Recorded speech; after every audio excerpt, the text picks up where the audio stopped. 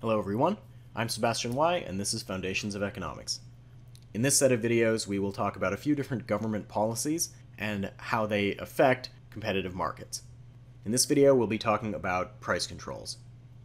There are two different types of price controls.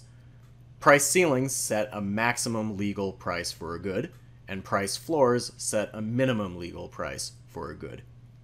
Prices are not allowed to go over price ceilings, and they are not allowed to go under price floors. We are going to start with price ceilings. We'll be doing this in the context of our example supply and demand curves that we've been working with over the last several videos. Note that in our example, the equilibrium price is 6. I'll mark that off on our graph.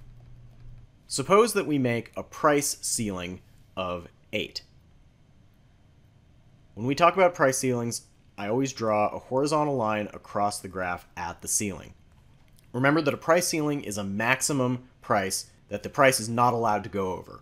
Since the equilibrium price is 6, and that's below the price ceiling, this particular price ceiling has no effect on the market. It's not allowed to go over 8, but it's not going to do that anyway. So we say that this price ceiling is non-binding. It doesn't do anything. Now suppose the price ceiling is 4. Again, I'm going to draw a horizontal line across the graph. This is a price ceiling, so the price is not allowed to go over 4. This time, there is going to be an effect because the market equilibrium price is 6. This is going to force the price in the market to come down to 4. At a price of 4, we have a quantity supplied of 10 and a quantity demanded of 30. Recall that when demand exceeds supply, we have a shortage. There's more people who want to buy than there is available quantity supplied. The difference in the two is the size of the shortage. In our case, the shortage is 20 units, 30 minus 10. Since this price ceiling has an effect on the market, we say it is a binding price ceiling. When the price ceiling is above the equilibrium price, it's non-binding, and when the price is below the equilibrium price, it is binding. This is not to say that a non-binding price ceiling could never become binding. If there is a shift in supply or demand that causes the equilibrium price to go above the non-binding price ceiling, then it's going to become binding. Rent control is probably the most famous type of price ceiling. Rent control is a policy that prevents apartment rent from increasing year to year, most famously used in New York City.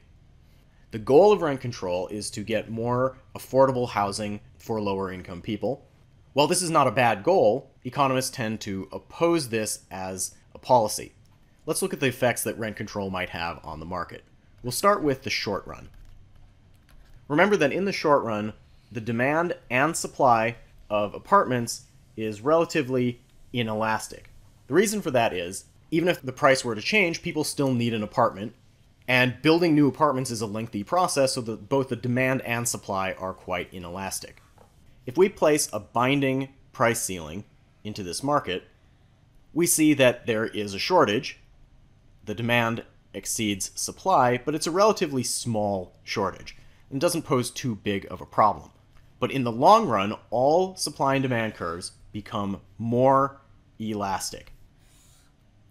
I'm going to continue to draw my price ceiling across, and we can see now that the shortage has become much bigger than before because there's more space in between the quantity demanded and quantity supplied. So in the long run, rent control can cause a big problem. Remember that in a competitive market, the price acts as a rationing mechanism.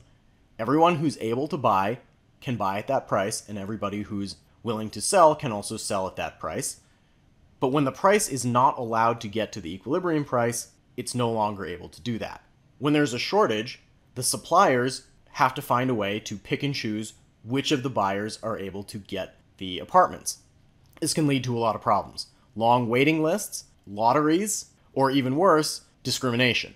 For example, families with children might be discriminated against. There might be racial discrimination and things like that. Another long-run problem is that landlords do not have an incentive to keep the apartments nice and updated because they are unable to raise the price. Why make improvements to an apartment when there's no profit to be made from doing so? We are now going to look at price floors. Price floors are a minimum legal price for a good. Returning to our example, suppose we have a price floor of 4. Again, I'm going to draw a horizontal line across for our price floor. Since a price floor is the minimum allowed price for a good, and our equilibrium price is still 6, this is now going to be a non-binding price floor, since the price would not go below 4 anyway. Again, it's totally possible for supply and demand to shift in a way that this becomes binding, but for now it's not. Now let's look at a price floor at 8. Since 8 is above the equilibrium price of 6, this is going to be a binding price floor. At 8, we have a quantity demanded of 10, and we have a quantity supplied of 30. The difference between those is a surplus. That is an excess of goods. Since 30 units are supplied, 10 units are demanded, the surplus will be 20 units. With a binding price floor, we again have inefficiency because the price fails to ration the good properly. This time, though, it's the demand side that has to do the rationing. There's now more suppliers than there are buyers, and so the buyers can pick and choose who they buy from. This can again result in some discrimination. The most famous price floor happens in the labor market. The labor market is one of those markets for the factors of production. The labor market looks pretty similar to a normal market, except that the price is the wage and the quantity is the hours of labor. We'll call that L. Just like any market, the labor market has a demand curve, except this time the demand curve comes from firms who are trying to hire people, and it also has a supply curve, which this time comes from households, people like you and me who want to work. Just like any market, the labor market has an equilibrium wage and quantity of labor. The price floor in the labor market is the minimum wage. The minimum wage dates back to the Fair Labor Standards Act of 1938, which established the first minimum wage of 25 cents an hour. That's gone up to the current federal minimum wage of $7.25, but 29 states have minimum wages above that. For example, in South Dakota, that minimum wage is $9.30 as of 2020. Whether or not the minimum wage is binding or not depends on the specific labor market we're thinking about. There is not just one labor market. There are different labor markets for different levels of education, different skill sets, and so forth. For most high-skilled labor markets, the minimum wage is well below the equilibrium wage, so it's non-binding. But there are certain labor markets where the minimum wage is binding. These are labor markets that tend to be lower skilled and lower experienced labor markets. The most impacted group by the minimum wage is teenagers who have very little experience and relatively little time to develop work skills. When the minimum wage is binding, we get a surplus of labor. There are more people looking for jobs than there are people willing to hire. When there is a surplus in the labor market, that's where we get unemployment.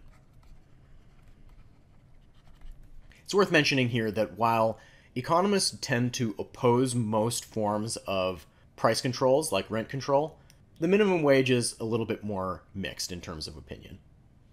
This has been the basics of price controls, both ceilings and floors. In the next video, we will turn to taxes.